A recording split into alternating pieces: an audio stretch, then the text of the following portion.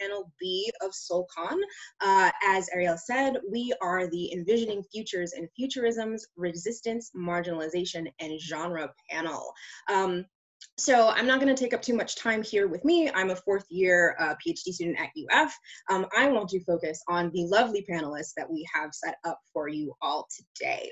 So just as a quick reminder, if you have any questions for our panelists throughout the panel today, go ahead and type them in the Q&A as soon as you have them. I know from what I've seen, these are going to be really interesting presentations. I'm sure there's going to be some things you all want to follow up on, and that way we can try to get to as many as possible at the end of the panel.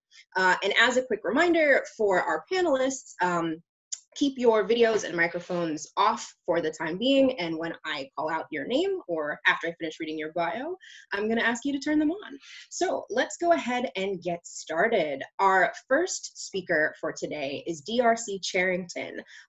They are a second-year doctoral student in English and Black Disability Studies at The Ohio State University. They study rhetorical concepts of ableism and Afrofuturism through the medium of audio narratology, which sounds super dope to me personally. They also have a few forthcoming essays about Black digital podcasting, the communal experience of Black disability, and a cultural critique of Storm of the X-Men as a disabled Black woman, all debuting next year. Their presentation is titled A Black Ghost Made Flesh, Disability and Black Resistance in Spectre AV, and it will be a sampling of their forthcoming Afrofuturist audio project built from their doctoral research. So DRC, I'm going to mute and stop my video and pass the baton to you. Thank you very much for that introduction. I'm very excited to be here. If you'll give me 1 second to start this, so that way it looks proper. Okay. 1 second. Okay. So, good morning, everyone. My name is DRC Charrington Neal, and my research is in audio narratology, or sound stories, which I will be sharing with you during today's presentation on Blackness and disability. So make sure that your volume is up. So first off, I'd like to start with a quote. I am an invisible man. No, I am not a spook like those who haunted Edgar Allan Poe, nor am I one of your Hollywood movie ectoplasms. I am a man of substance, of flesh and bone, fiber and liquids, and I might even be said to possess a mind. I am invisible, understand, simply because people refuse to see me. When I considered the genesis of this project, essentially, I kept coming back to the premise of Afrofuturism. In 1994, Mark Derry coined this term after he wrote that African Americans are, in a very real sense, the descendants of alien abductees. They inhabit a sci-fi nightmare in which unseen but no less impassable force fields of intolerance frustrate their movements, official histories undo what has been done, and technology is too often brought to bear on Black bodies. Essentially, Afrofuturism was designed to say that tomorrow's Black lives matter. But now, in the year 2135, in the reimagined city of Neo Orleans, I'm taking it a step further to say that Black disabled lives matter by introducing you all to my Black disabled superhero, Kyrie Diallo.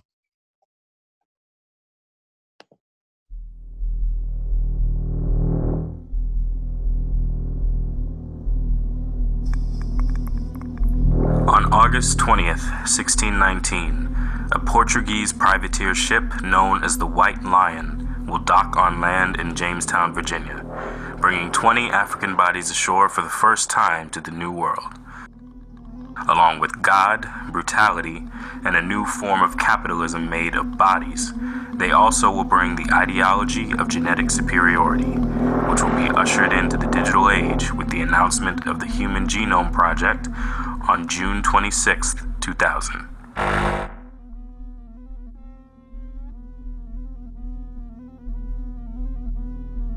As a result, the first transhuman specter will be born on July 31st, 2110. And my name is Kyrie Diallo.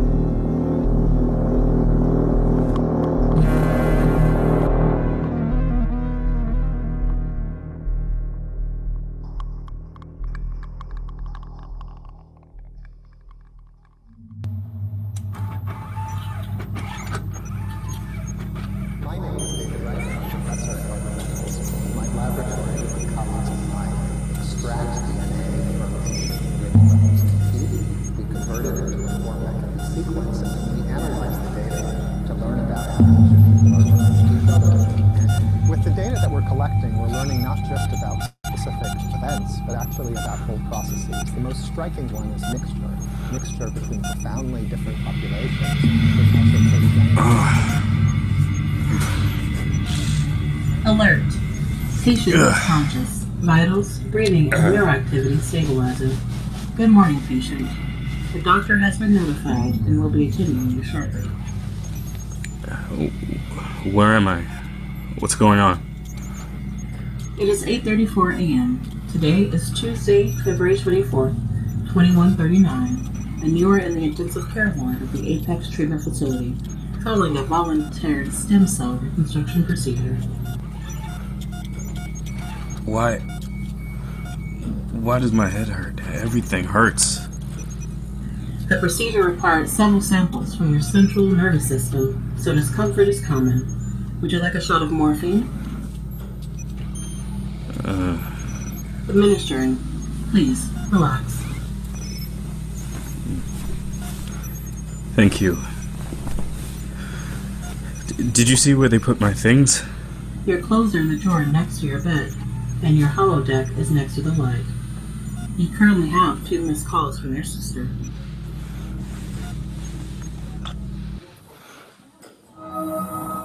Holodeck power on. Retrieve messages. Video message left yesterday 9:54 p.m. Hey, so how'd it go? Did you cash your check yet? You were supposed to call me back after you finished getting all roided from the study from Morton Labs. You did tell me it wasn't supposed to be an hour, but it's been like 3 and I'm still waiting. So are we getting dinner or what? You know? Call me back. Bye. End of message. Shit. System, can you open a line to the exonet? Subject Michelle Diallo. Access is denied. Wait, try again. Exonet line Michelle Diallo. Access is denied. What the... Where did you say we were again? And you are in the intensive care ward of the Apex Treatment Yeah, I know. Wait, what is Apex? She said Morton Labs? This isn't Morton? No information available. What is that noise? No information? What does that mean? Where am I? What's going on? Can you turn that noise off? I can't! Stop!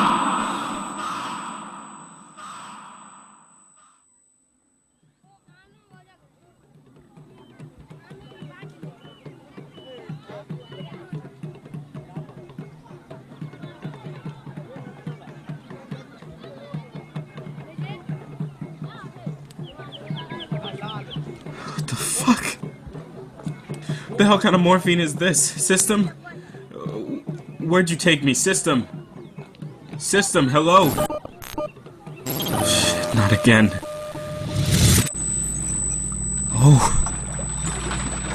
my god!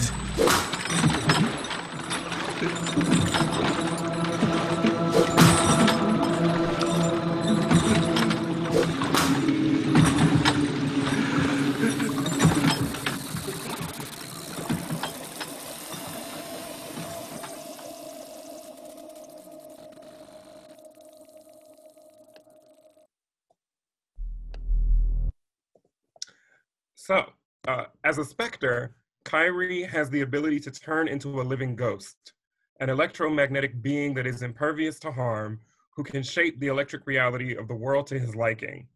Powered by Deborah Walker King's concept of psychic Black pain, he is in effect the living embodiment of what W.E.B. Du Bois calls the two worlds of Black America, and as a result, experiences a form of temporal distortion that I call glitching, where he is uncontrollably thrown across a timeline of his own Black disabled ancestors. It is my way of saying that Black disabled people have in fact always existed, but yet Afrofuturism does not include us. It is here that Kyrie rebels against this idea. I wanted a story that, like Afrofuturism promises, puts Black marginalized bodies at the center in a way that recalls Aliyah Abdul Rahman's idea of the Black ecstatic, or ways that border on the outrageous, the incredulous, and the fantastic. In Spectre, Kyrie is a gay wheelchair-using superhero who, unlike mainstream depiction, was disabled before he got his superpowers and doesn't get out of his seat once.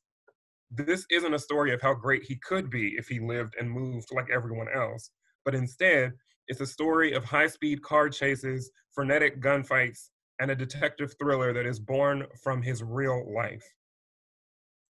In this culture, Black culture is celebrated in this world, but in a vein of what Simone Brown calls dark surveillance, where Black communities record the activities of others while being recorded themselves, Neo Orleans has also become Kyrie's worst enemy.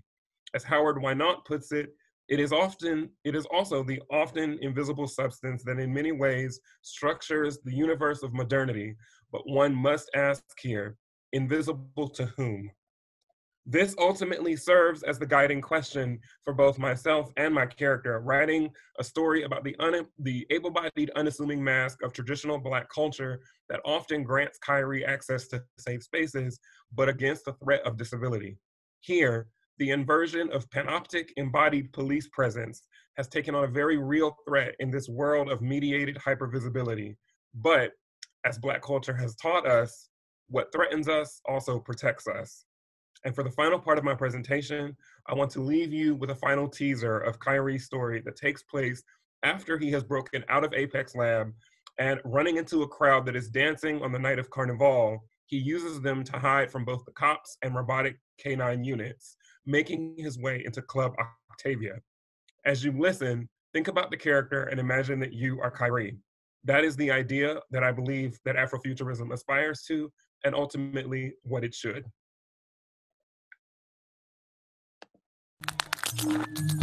Electronic wheelchair activate. Manual mode engaged.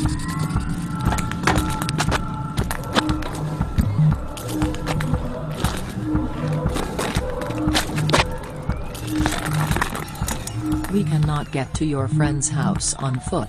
I suggest we searching for appropriate linguistic context. Hijack a vehicle. Scanning for electronic override controls.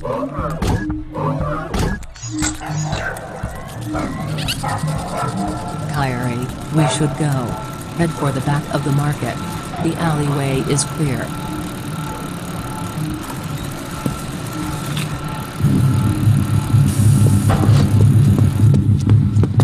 We will steal that car on your left.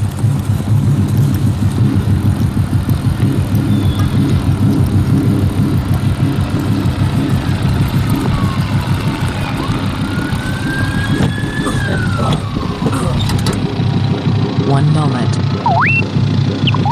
Access denied. Access granted.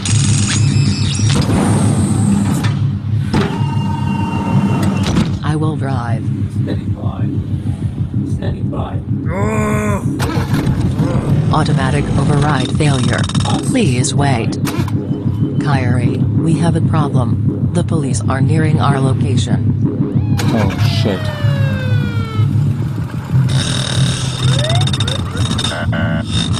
Access denied. What the? Automatic override failure. Access denied. Access granted. Yes.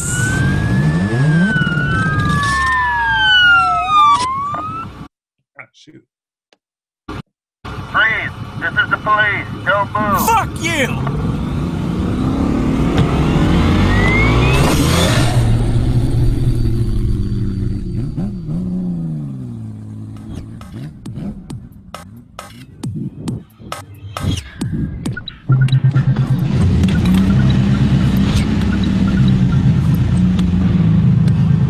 Police are barricading most of the main street, authorizing auto detour.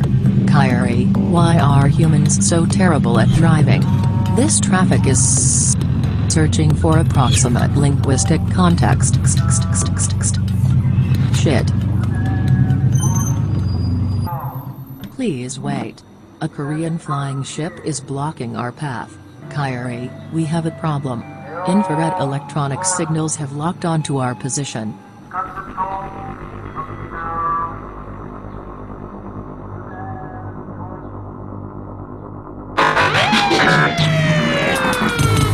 Target acquired. What the fuck? Police scanner detected. Please hide.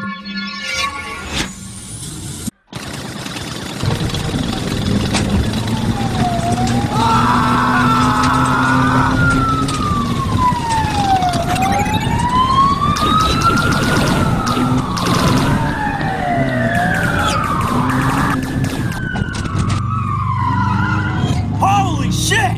Resuming escape route. Invisibility mode activating.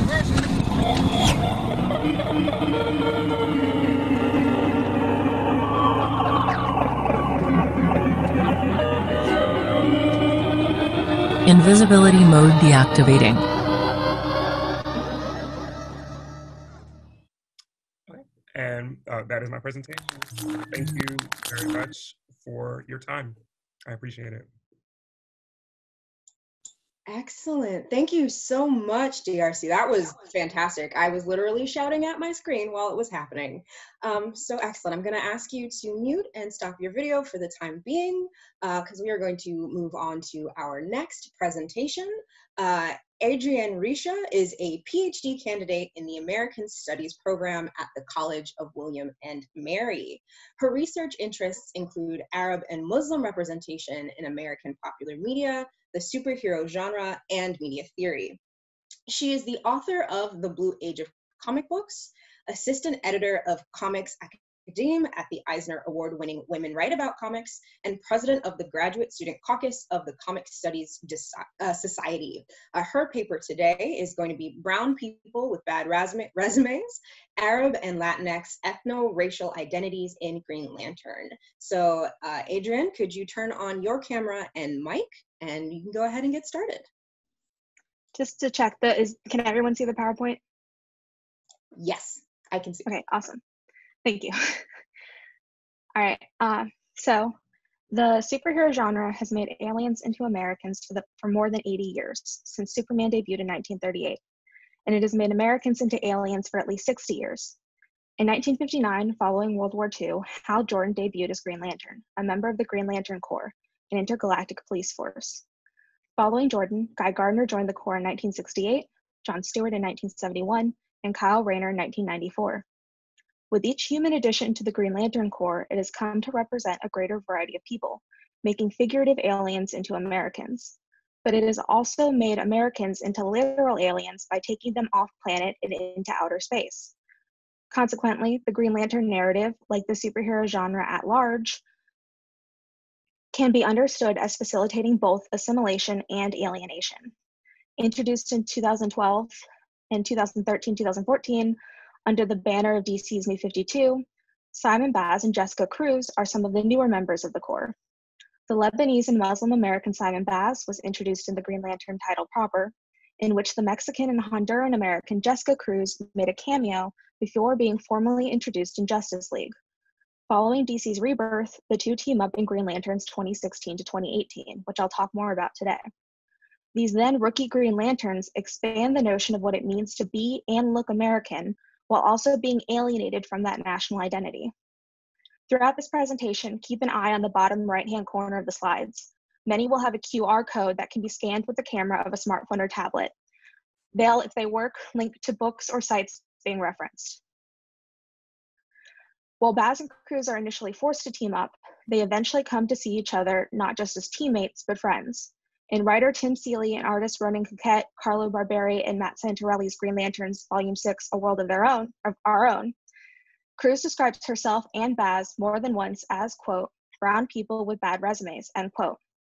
I'm going to break this statement into parts and then show how they come together in the narrative. It may be read as a statement of solidarity, offering a shared category of racial identity. The word brown then refers to their ethno-racial identities collectively, collapsing Arab and Latinx together. Categories of race on the US Census include, according to the census.gov language quoted here on the slide, white, inclusive of European, Middle Eastern, and North African people, Black or African American, American Indian or Alaska Native, Asian, and Native Hawaiian or other Pacific Islander. They do not include brown. Arab, which refers to a particular ethnic group with roots in both the Middle East and North Africa, falls under the umbrella of white, not Asian or African. In spite of this and the fact that most Arab Americans are Christian, Arab has historically been and is often now conflated with Muslim, and both in a post 9/11 United States are popularly understood to be non-white or brown identities. That conflation of ethnic and religious identity results in an ethno-racial identity not unlike Latinx, where ethnicity is understood to correspond directly to a race, brown, despite the fact that Latinx people may identify with one or more racial categories on the census. Brown is an alternative to established racial categories, but it is still one predicated on such categorization rather than the recognition of distinct ethnic identities, which cannot always be made visible. Race in comics is a thing that can be lettered and illustrated and consequently seen. Simon Baz and Jessica Cruz are not only verbally identified as brown, they are both colored in shades of brown, Cruz often in much lighter shades than Baz, although coloring is inconsistent across series and even issues within collected volumes, often depending on the colorist. And I'm going to talk about the work of two colorists later on. According to colorist Mark Chiarello and letterer Todd Klein's The DC Comics Guide to Coloring and Lettering Comics, until the 1970s, comics colorists worked from a palette of 63 colors. In the 1970s, that palette nearly doubled. And in the 1980s, the industry adopted digital coloring, which would have exponentially increased the number of colors that could be printed. This would have also exponentially increased the number of skin tones that could be represented on the page. Chiarello writes that traditionally and digitally, comic book colors are, quote, made up of three basic primary colors, or three basic printer's ink colors, yellow, magenta, and cyan, end quote. All colors, except black and white, are produced by combining values of these colors, seen on this slide. For the average white face, Chiarello recommends a base color of, as seen on the left, 20% yellow and 20% magenta, which produces a pink. And acknowledging variation, he recommends a base color of, as seen on the right, 65% yellow, 60% magenta, and 45% cyan for black characters. The addition of cyan to increased values of yellow and magenta results in a shade of brown, and these two colors are obviously very different. Working from those bases, colorists can adjust values to give characters different complexions. In Green Lanterns, the percentages of yellow, magenta, and cyan used to color the Arab Baz are usually higher than those used to color the Latina Cruz. On the left, you'll see panels from Green Lanterns number 33. And on the right, there are color squares taken from Baz and Cruz's cheeks, with Baz on the left and Cruz on the right. Although these colors may appear different based on your computer settings, the difference between them should still be pretty stark. And then on the left here, you'll see panels from Green Lanterns number 34, the subsequent issue. On the right, there are color squares taken from Baz and Cruz's cheeks again, with Baz on the left and Cruz on the right. The difference is less pronounced, but still obvious. Taken all together as they are here, with Baz still on the left and Cruz on the right, 33 above 34, we can see how race is made through artwork. The values that are used to color Baz's skin are much higher than those used to color Cruz's, but we can consider all of these colors brown as in terms of being shades of skin tones. They are just still very different shades of brown. And then looking back at these panels, which show these Green Lanterns both flying through space, in Green Lanterns, which like the Green Lantern and Justice League comics in which Baz and Cruz originate, you can see that it utilizes a realistic aesthetic in its line work. However, it is unlikely that either Baz or Cruz would be physically recognizable as characters of their respective ethnic identities because there are neither skin tones nor phenotypic features by which Arab or Latinx people may be universally identified, to say nothing of individuals who are both. That Baz and Cruz are both colored in shades of brown is meant to show that they are people of color on Earth and that they remain people of color even in the absence of white characters who would otherwise provide visual context. In space, surrounded by aliens of different physiologies and sometimes even absent of them, Baz and Cruz are nonetheless marked by racial difference, which is something the reader can see. That they both identify as brown recognizes what they have in common and suggests that they might function as a cohesive racial group, but it fails to recognize their differences, both as representatives of different and already diverse ethnicities and as individuals.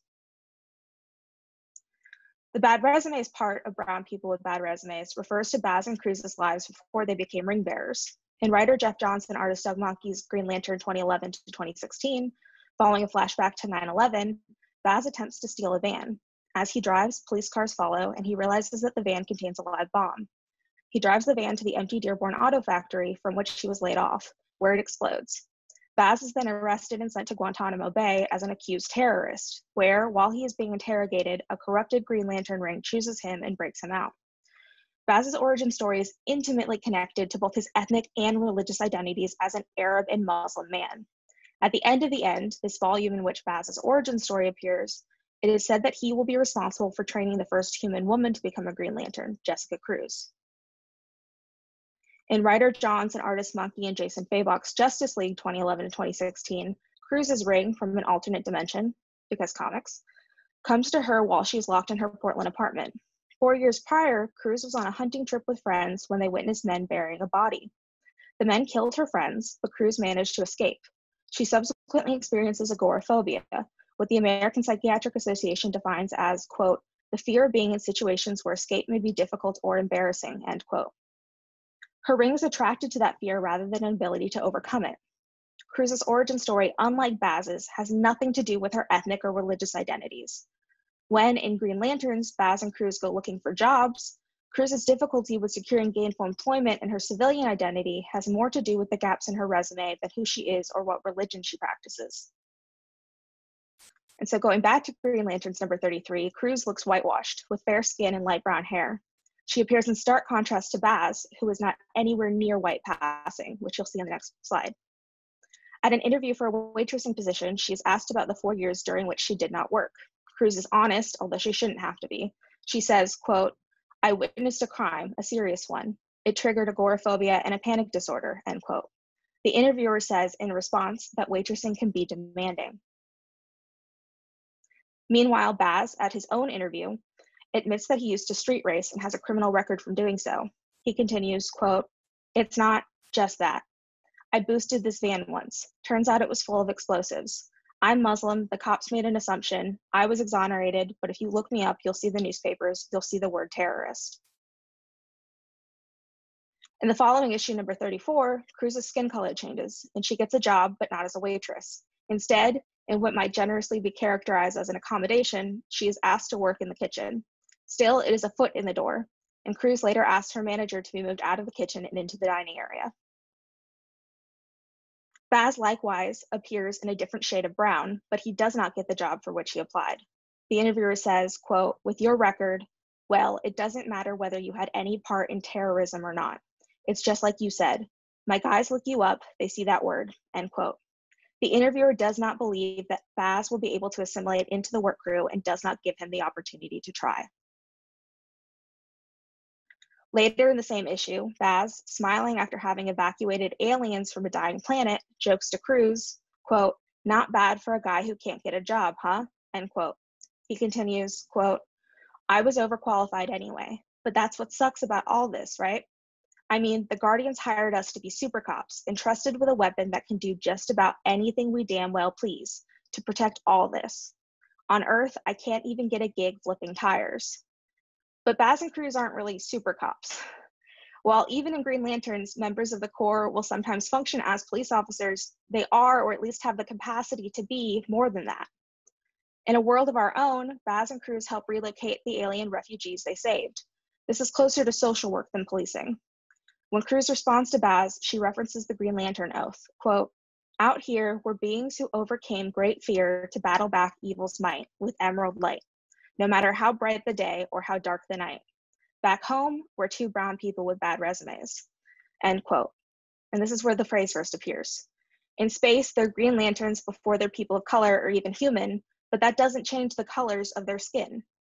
On Earth, they're reducible to a racial category and words on paper.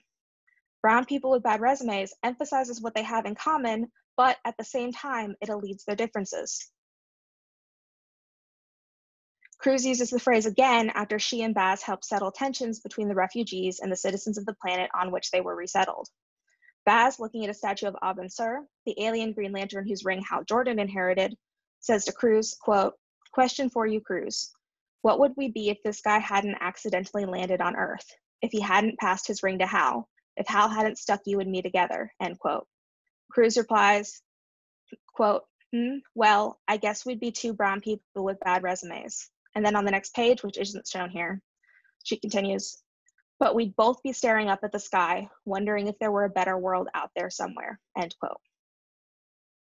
Green Lanterns doesn't offer an answer to the question of whether or not there's a better world out there somewhere, but its Green Lantern narrative does enable its creators to expand on the notion of what it means to be and look American in this world by featuring the Lebanese and Muslim American Simon Baz and the Mexican and Honduran American Jessica Cruz as its title characters. It has them claim a racial category that encompasses their respective ethno-racial identities, but it also privileges that racial identity over individual and cultural difference. In doing all of this, it does what the superhero genre at large does. It facilitates both assimilation and alienation, sometimes in overlapping ways and sometimes in ways that contradict each other.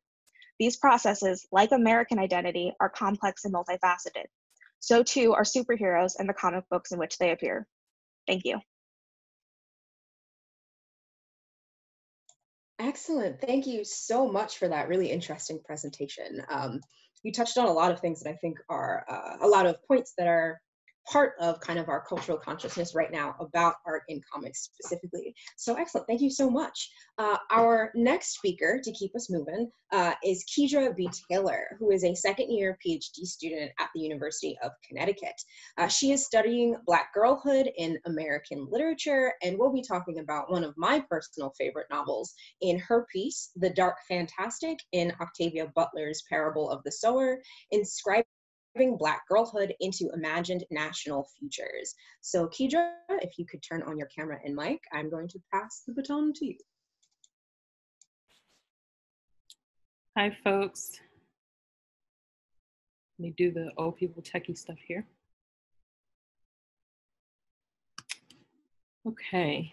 I won't be reading directly from my paper for two reasons. One is it's not done yet. And two, because you'll be able to read the finished product in a special issue of the Pacific Coast Philology coming later this year. Insert shameless plug here. So today I'll give you a skinny version of my future work. Parable of the Sower was written by Octavia Butler and published in 1993.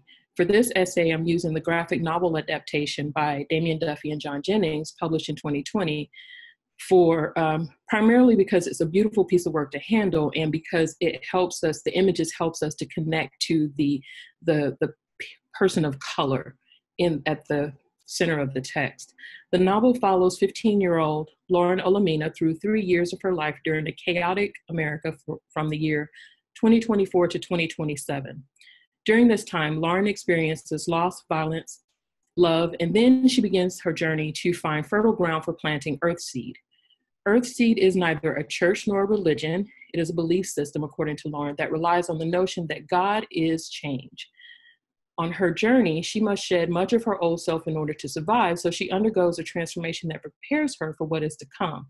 She must make choices about who she will be and how she will exist in a rapidly crumbling society that has already counted her out of the number of survivors. So early in the text, Lauren says, seeds have no ability at all to travel great distances under their own power, and yet they do travel. Even they don't sit in one place and wait to be wiped out. Lauren goes on to say, I am Earthseed. Now, this moment foreshadows Lauren's plan to strike out on her own as she begins to understand herself and her place in the world.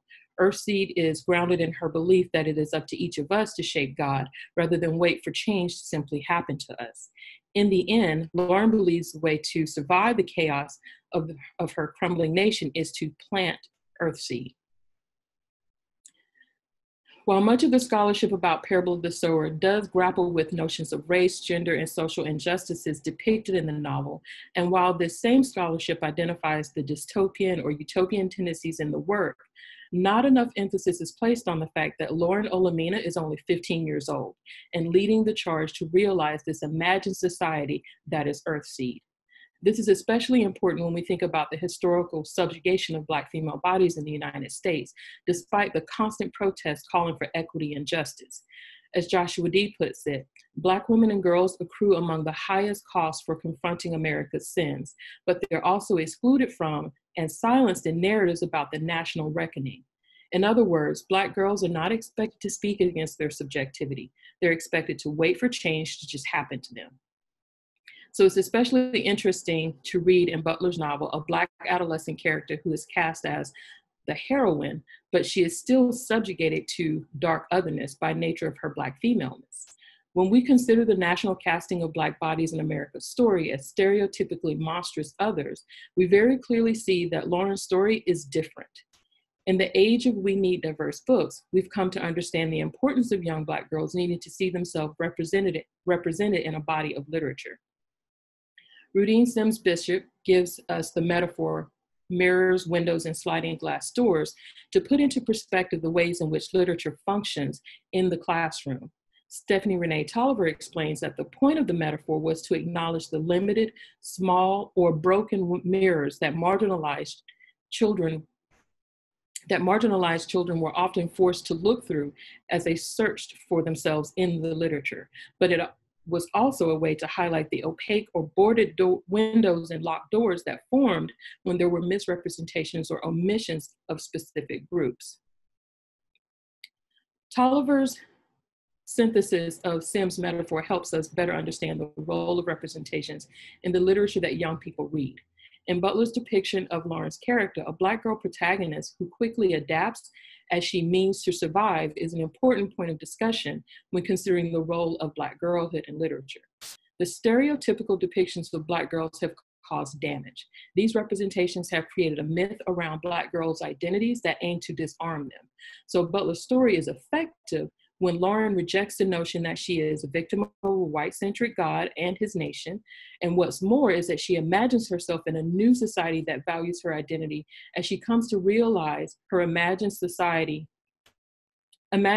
comes to realize her imagined society by the end of the story. Ultimately, I'm arguing in this project that Butler's work, through its inscription of Black girlhood into the rebuilding of a nation, offers futures where Black girls' windows and mirrors are expanded.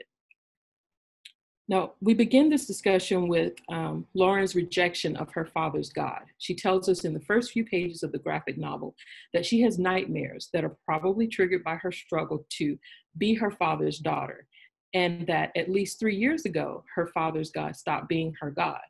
Now, there are a couple of interesting things that I'd like to point out in Lauren's journal entries so early in the story. The first is that just 3 years ago, Lauren was only 12.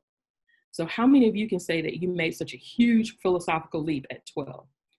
This is not to say that a 12-year-old couldn't make this move, but I would argue that it's a pretty big step towards adulthood, to say the least. The other thing is that she doesn't say that she was curious about her father's God. She says her father's God stopped being her God. Here, she isn't denouncing the existence of a Christian God, but she's rejecting her father's God, a God that he and his ancestors probably inherited from the colonization of America. This inherited God is, as we've often been told, is white and male. This God is the God of the Bible, which means he is the savior in the Bible who, according to some who supported slavery, cursed be the Canaanites and all of that. So Lauren's rejection of him in favor of a God who judges her on her own merit is pretty significant to her ability to see herself as one who has the autonomy to challenge oppressive social systems that keep her on a downward path of mobility. Lauren also writes in her journal that her God has another name. In her critique of her father's God, she says, "My favorite statement on my father's God and on gods in general is the book of Job. God playing with people like my younger brother played with their toy soldiers. Bang, wipe out all the toys family, give it a new one. Who cares what the toys think? If they're yours, you make the rules." Now, Lauren's sarcasm here is indicative of her frustration with her own experiences and those of the families in her gated community. When we compare this God to the God of Earthseed, we see a God who adapts and learns with their followers. This God, unlike the Christian God, is a partner in a great change who finds victims only in those who are afraid or short-sighted. And since she writes in her journal, "We are Earthseed, we all have the potential for greatness and a bright future inspired by change," which is exactly the opposite of how Black girls are cast in America. Earthseed is the clearest example of Lauren's reimagining of herself in a country whose doctrines were written to subjugate her for the purpose of advancing white privilege in America. She begins to imagine herself beyond the walls and even beyond the Los Angeles city limits, because although they are meant to keep her safe, according to her father, she sees those boundaries as stifling her growth and change. The walls of the compound, like the boundaries of the social systems, inhibit Lauren's potential to be anyone other than her father's daughter. And all that comes with that particular misidentification. As Lisbeth Grant Britton aptly points out, Lauren struggles not to be demoralized by this system. Instead, she tries to use it as a catalyst for change. Lauren takes what she's learned from her education, from her parents, and even from church, and she imagines a future where she is free to be herself in whatever way she ultimately defines it. One of the things that I'm grappling with right now with this project as I come to the end of it is how to make sense of Lauren's embodiment of the dark other as it's defined by Ebony Elizabeth Thomas's work, The Dark Fantastic. In her work, Thomas addresses the imagination gap that makes it hard for so many authors and their readers, to, according to Toni Morrison in Playing in the Dark, to imagine a character like Lauren Olamina, a Black female protagonist who is a hero. What was very complicated about this situation is that she is cast as a hero, but she still embodies the dark other because she is Black. Thomas's work uses critical race theory to examine the complex intricacies of how we understand the dark other in popular culture. So she identifies the dark fantastic cycle, or she being Dr. Thomas, identifies the dark fantastic cycle as the transformation that the dark other embodies over the course of their story. There's the spectacle because she is dark, hesitation, her presence is unsettling. There's violence that the dark other experiences because that results in her death or transformation. There's a haunting. She has a continuing presence throughout the narrative. Now, all of these are true for Lauren as she moves through the narrative. The final step in the dark fantastic cycle, as Thomas contends, is the final step, which is the emancipation. And it is reached only when the dark other is liberated from the spectacle, embodied hesitation, violence, and haunting. Now, I believe Butler's Parable of the Sword illustrates this complexity, and this is the part of the puzzle that I have to figure out, or I'm just going to cut it out before it gets to the editors. Thanks for your time. Excellent, thank you so much. I actually haven't read the graphic novel version of this yet, so it's kind of exciting to see clips that you were posting there. Okay, so I'm gonna ask that you mute your mic and your camera, and going to start with our final presentation of this panel. Dr. Jonathan Kincade obtained his PhD in English from UCLA last fall, where he studied and wrote a dissertation on digital media, film, and narrative theory. His fiction on the themes of trauma, sexuality, and Blackness have been featured in FIA Literary Magazine of Black Speculative Fiction, Anathema, Spec from the Margins, and elsewhere.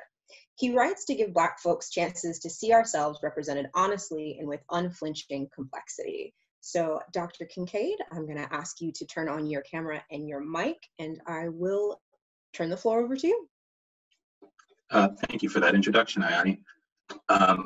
Like Kiedra's presentation, mine will also not be from a paper, but I am going to be sharing a comic of mine that if you could please drop the link to that in the chat, Ayanni. It's an interactive multimodal comic, and I'll give you the chance to take a look at that while I say a little bit about the context that inspired the comic. And I'd also like to talk about the sort of the craft concerns and some of the ideas that went into it as I made it. But it is also a forthcoming work, so it's not complete, but I hope you enjoy what is there. So I'd like to start by talking a little bit about the context for this comic itself, which came out of my own research on multimodal interactive storytelling, especially storytelling that relies on adaptation and remediation. My dissertation focused largely on the relationship between 20th century media and video games and the narrative tropes that video games gleaned from 20th century media, but also obversely the tropes that 21st century media are looking to video games for, now that that is a sort of common popular form that is a part of everyday storytelling now.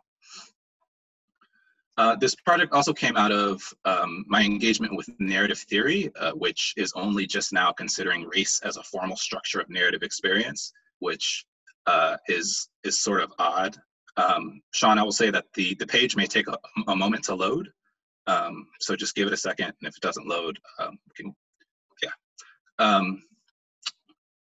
but it sort of seems odd, and I'm sure it maybe seems odd to a lot of you, that you know, if race is such a grounding experience of the world, that it is only just now being considered a formal aspect of narrative. And I'm sort of working here with Blake Wilder's observation that, quote, separate racial worlds influence aspects of narrative, but at the same time, it is narrative that creates those segregated worlds. And so, you know, I was wondering about the metaphysical categories of narrative logic and why that couldn't also be organized around the racial experiences that we have. The project also came out of course, my own personal love for comics, and was a sort of unabashed attempt to learn the programming language and software necessary for more complex projects. It was done in a game design software known as Unity, with an API that is known as Panoply, which was developed by a digital comics artist named Eric Lawyer. So the project itself gets name from a folktale of the same name, which it adapts. And it's a short folktale that is about a Black couple that is driving along on a road on a dour rainy day, or excuse me, rainy night, and decide to seek shelter, and they come across this house. And when the story mentions specifically that the couple goes to the back door of the house, and I'm sure those of you that are historically grounded know that that is a pretty significant detail. And they encounter a headless figure, and the woman of the couple asks, you know, what in Lord's name do you want? And that ends up being a spell that enables this headless figure to tell its story, which is a very brief story that I had a head and now I don't have a head, and it's buried in the basement. And it gives this couple the task of reuniting the body with the head, and ultimately decides that it will reward them with the house and its riches, and that's sort of the end of the story, and that's it. I was really interested in the adaptive quality of folktales, because folktales themselves are all about adaptation, especially when you think of the oral nature of storytelling and the way that the oral quality of folktales can change over time. This particular iteration comes from the annotated African American folktales, which was edited by Maria Tater and Henry Louis Gates Jr. And that version itself was sourced from the Federal Writers Project of the United States Works Project Administration. And so even rewrites of this folktale can be different. The book itself includes a lot of different versions. I was able to track down a lot of different versions for instance, one that was rewritten by James Haskins. And so I am really invested in the idea of what happens when we remediate that adaptation to a new form. I'm also interested in the deceptively simple logic of folktales because it pushes against the idea that stories have to be logocentric. And I think that's something that you encounter a lot in, say, creative writing programs that are teaching ideas about like writing what you know. And I like the simple ending of this folktale in which everything works out for its Black characters, but still falls into the genre of horror. As a horror writer myself, I use horror to reckon with the world around us. This comic itself also is an attempt to push back against the idea that Black horror is a new thing. It has a long legacy that includes Octavia Butler and Tenerife Dew. But you know, with films like Get Out and Lovecraft Country, you know, it's sort of like people are in this place where it's like, oh wow, black people write horror too. But it has a legacy that goes back to folktales, which use horror to make sense of our experience in the US, since our ancestors were brought here during the Middle Passage. So, but what we do know today, though, is that the popular media of the genre of horror, and you know, the examples that readily pop into people's minds, have generally not been kind to Black and brown bodies. I'm sure that we could ramble off a litany of tropes that sort of exemplify that idea. And so this comic was also an attempt to capitalize on these tropes and to also subvert them by relying on them. And there I'm thinking of the philosopher Nelson Goodman's idea that new worlds are made from, quote, worlds already on hand.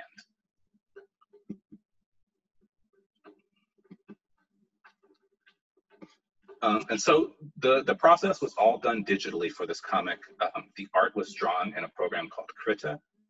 And then I sliced the images for each panel.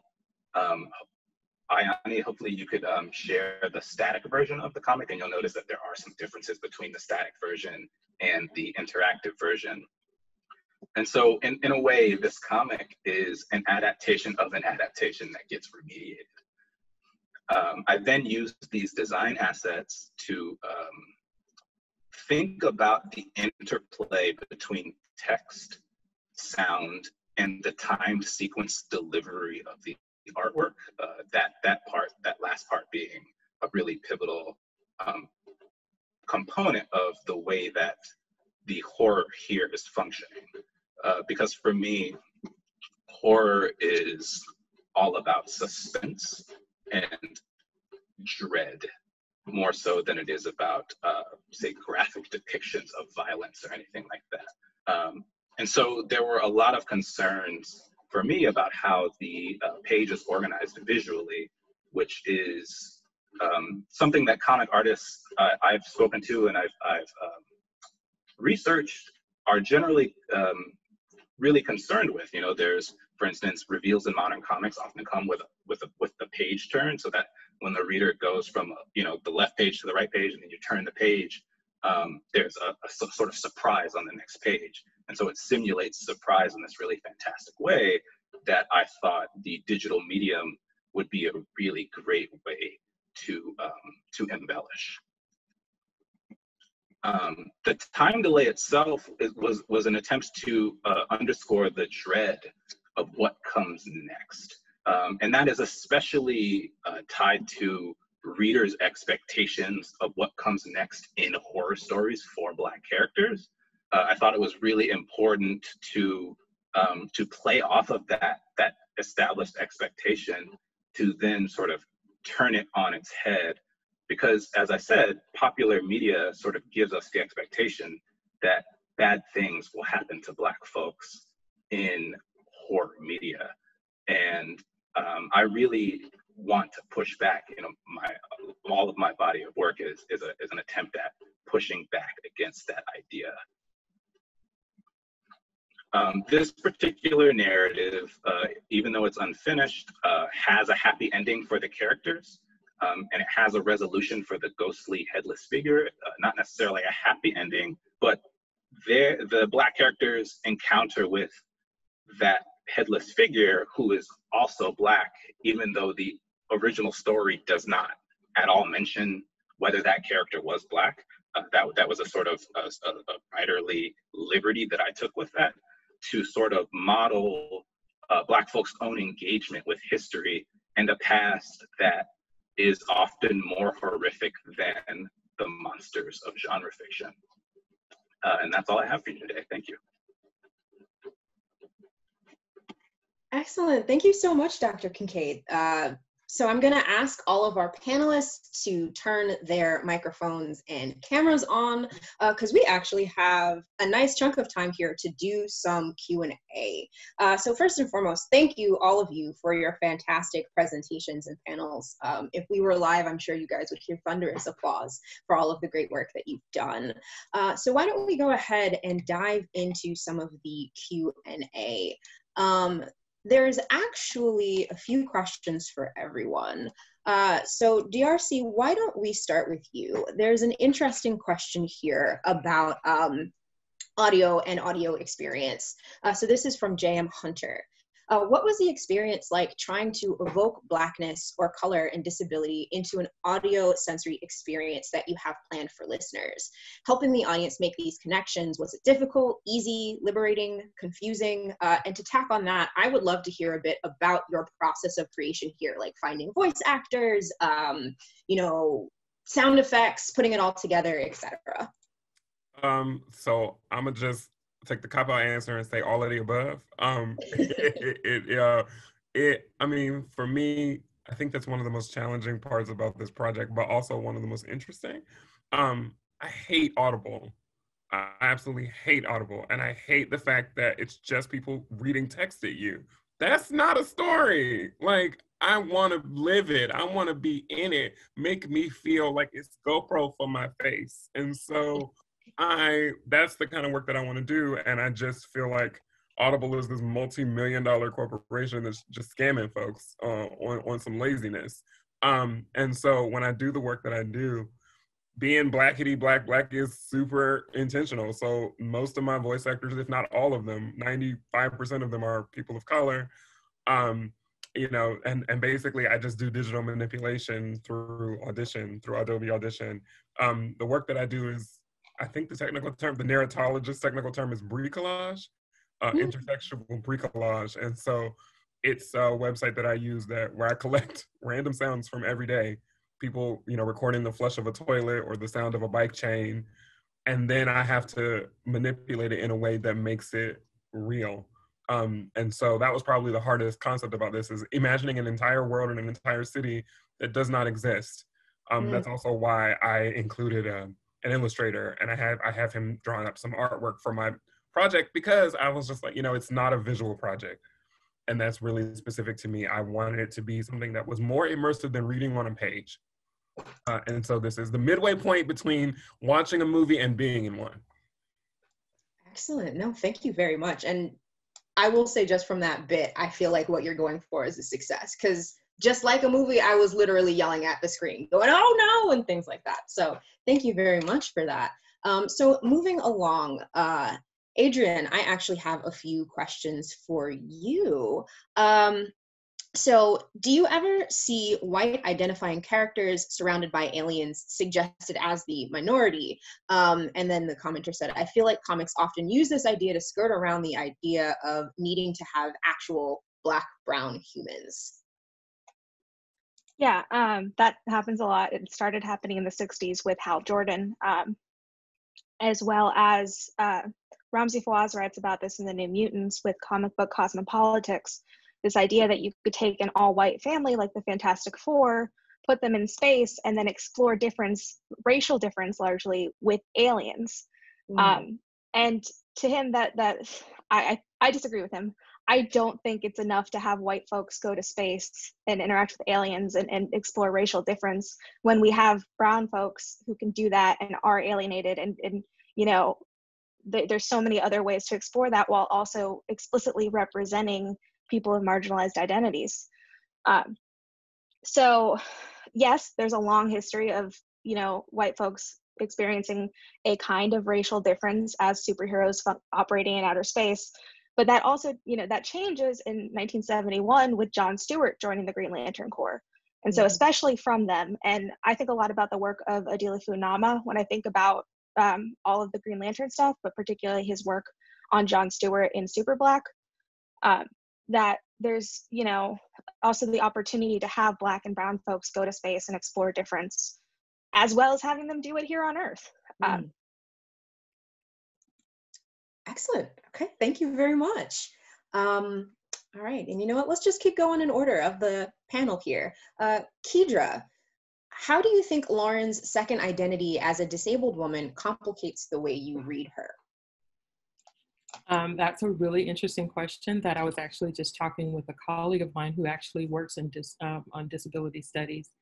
We were just talking about that the other day. I'm still grappling with it, but my knee-jerk reaction is to say that it's intimately connected to her nurturing in SOAR and also in her mothering and talents. I see her hyper-empathy as sort of a superpower where it gives her the skills that she needs to survive once she leaves the compound.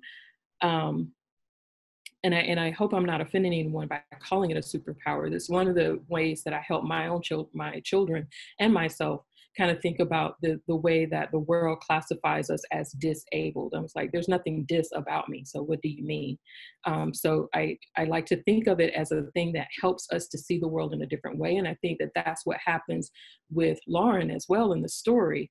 I think that I think that her hyper empathy, along with her ability to just move between genders, those are things that help her to survive as she's on this journey. Because when she sets off in SOAR, she faces a lot of dangers, and she's very aware of that. And I feel like it's her hyper empathy and what she's been the things that she's been thinking about at 15 that helps her to navigate that tumultuous and traumatic terrain.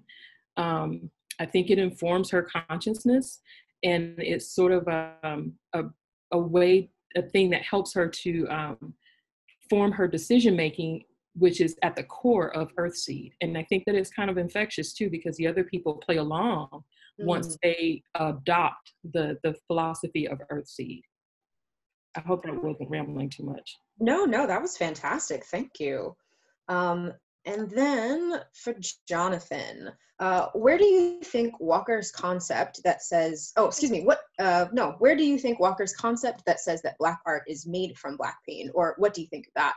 Is it possible to produce Black horror that doesn't use Blackness? And kind of tacking on my own question with that, I was wondering if you could speak a bit more about how you're playing with the language of horror and multimodal horror specifically, and how that does intersect with conversations about Blackness, being Black, and existing in different kinds of horror, perhaps. Yeah, that's a great question. Yeah, I think that the idea that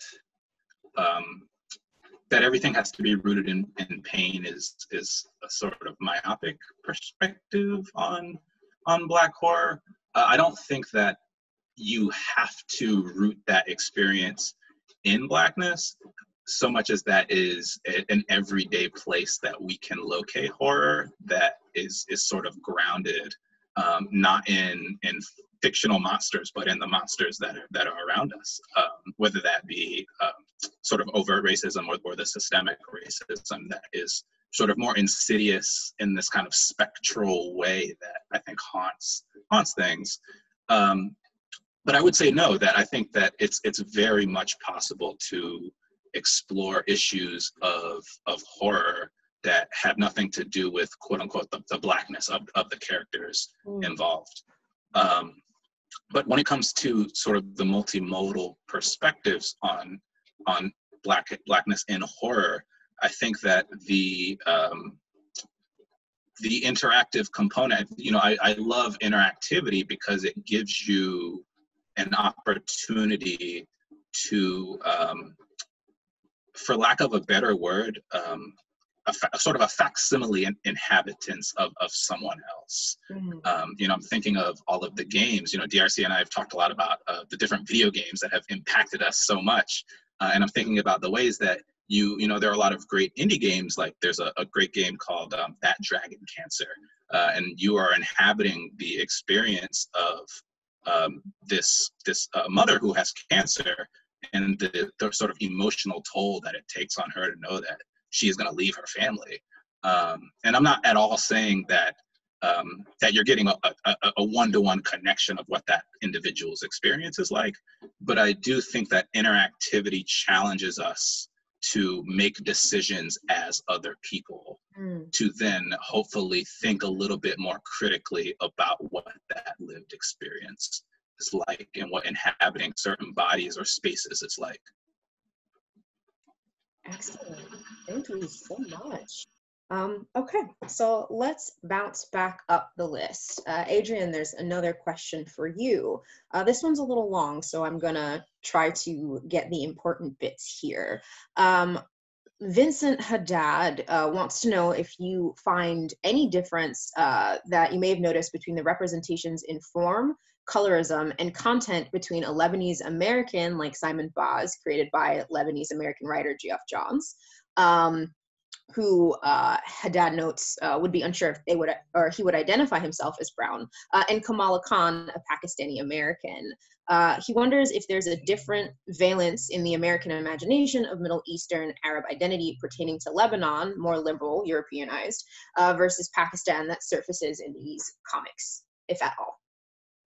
So Geoff Johns doesn't, he's Lebanese American, but he actually does not identify as Arab American, whereas I am likewise Lebanese American and also identify as Arab American. And that's a choice that he makes and I make, but it has obviously political valences. And we are both also, we both have European American parents. So there's a lot at play in his identity. When he was working on Simon Baz, he consulted with the Arab American Museum in Dearborn, Detroit, in Michigan. So he went and found help for that. But one of the big differences between him and Kamala Khan is often colored much more consistently. There is one colorist who works on all of Ms. Marvel, and that helps establish her racial identity, which is also much less ambiguous than Simon Baz's. So to be Pakistani American is to be South Asian American is to be Asian American. Whereas in American popular media, to be Middle Eastern is to be this racially ambiguous thing because we don't fit into established racial categories. We're legally white because of a history of needing to be white to become citizens, but especially after 9/11, we're not treated as white. And so that comes into play in the way that Simon Baz never looks white. There is no opportunity for him to pass as white. And that is part of this idea that Arabs are not white and therefore cannot look white, which is, if you look at me, obviously that is not true. But also because our references for what Arab folks look like are often South Asian and Latinx folks, because Arabs don't play Arabs on TV. So all of these things come into play where then you have Simon Baz often gets mistaken for being of other races if you don't specifically know that he's Lebanese, whereas Ms. Marvel is, we know that she's Pakistani, we know she's South Asian, these things are not contestable based at least on the way that she looks, because the way she looks is always consistent, and because there are, likewise, there are no phenotypic features by which any ethnic identity can be universally identified, but Kamala Khan also has phenotypic markers often. Fans are really quick to point out when her nose is not drawn the way that they think it should be based on the fact that she's Pakistani. There's nothing that we can do with that with Simon Baz, because there is just no one way to be Arab at all. Because it's such a diverse group of people across, from 22 nation states across 2 continents that are at the intersections of, everything. So that's a little bit of how it plays out, but that's definitely something I'm thinking about because I write about both of these characters in my dissertation. Excellent, fantastic, thank you. So since we've got about 5 minutes left, there's a question here for the entire panel. Where would you like to see comics and graphic novels go from here? What happens next? What should happen versus what is likely to happen? Would anybody like to jump on that one first?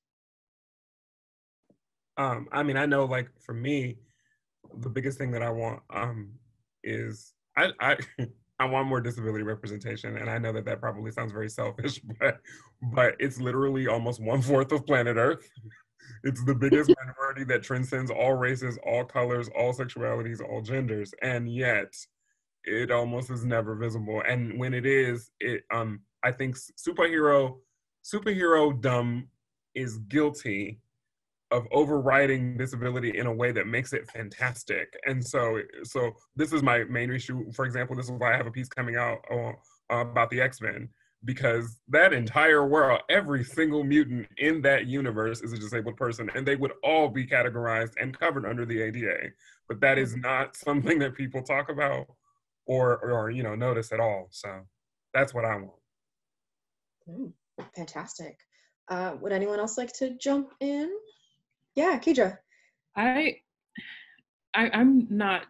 thinking of this question not so much in the production of the work, because I feel like you all do a fantastic job of critiquing and influencing and all of that. That is not my wheelhouse, I admit it. But what I would like is to see more comics and graphic novels in the classroom. Make these texts accessible to young people, teach them how to engage with them, because everybody's not going to be a person who's going to read a long novel, okay? Give these children whatever medium they need in order to engage with the world, give it to them. Comics and graphic novels is a medium that allows young people to engage in critical conversations that are happening all around them. Why are we discriminating? No, excellent, fantastic. Yeah, I actually am friends with a lot of teachers in middle school and elementary school, and they are starting to put comics in the classroom, which I think is fantastic. But anyone else? Jonathan, Adrienne, yeah. Oh, nope, Jonathan, I've talked a lot. Jonathan, go ahead. Okay. Oh, are you sure? I actually was going to make a point in relation to your presentation and one of your points, especially as a fan of DC and Marvel Comics.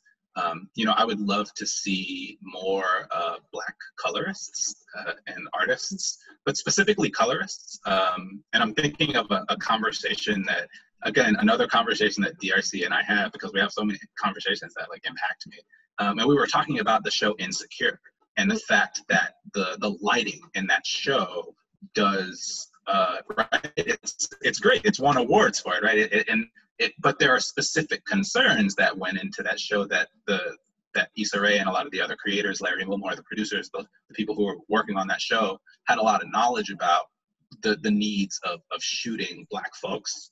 And so, by that same vein, I would love to see more consistently drawn Black folks who take up that space and are also created by those same folks.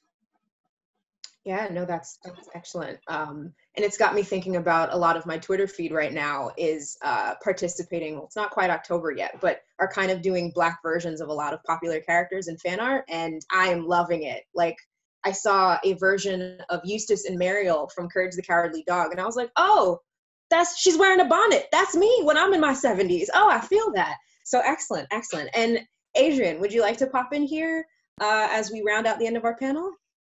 Yeah, this goes back to what Jonathan was saying about creators. I want to see, this is for me personally as an Arab American, I want to see more Middle Eastern and North African creators. It can't just be Saladin Ahmed shouldering all of that across DC and Marvel. But also, particularly as an Arab American woman, I really want my own superhero. There are no Arab women who are superheroes in American, and I write about affective economics in the Blue Age of comic books, and I realized that it would just be me asking Marvel and DC to make me spend money, but I am willing to do that. I want my own superhero. I want to be able to get an action figure of her. Please give me that. Excellent, fantastic. And we are at the very, very end of our panel. So what I'm gonna do is I'm gonna drop all of our panelists' socials and contact information in the chat, but would you guys like to briefly tell people where they can reach you if they wanna know more about you or get more of your work? We can go in panel order. So DRC, why don't you start? Sure. My Twitter feed is DRC Charrington, spelled like a chair, CHAIRINGTON. And then my Facebook is my name, DRC Charrington Neal. All right, excellent. Adrienne. My Twitter is at Adrienne Resha, spelled the same way you can see it on Zoom, and my website is adrienneresha.com if you want to find more links to everything. Fantastic. Kiedra. My Twitter is at, like the at symbol, A Black Lotus at Twitter. I can get this right. At A Black Lotus, BLAQUE LOTUS. On Facebook, I'm Kiedra Burston Taylor, and on Instagram, at a Notorious Bookworm. All right, and last but not least, Jonathan. You can find more of my work at my website, which is jkincade.com, and both my Twitter and Instagram are at @times. All right, fantastic. Thank you so much to our panelists. Now I'm going to pass the baton one final time to our next moderator, Andre Williams. Thank you so much, everyone, and actually I'll see you again in like 2 minutes.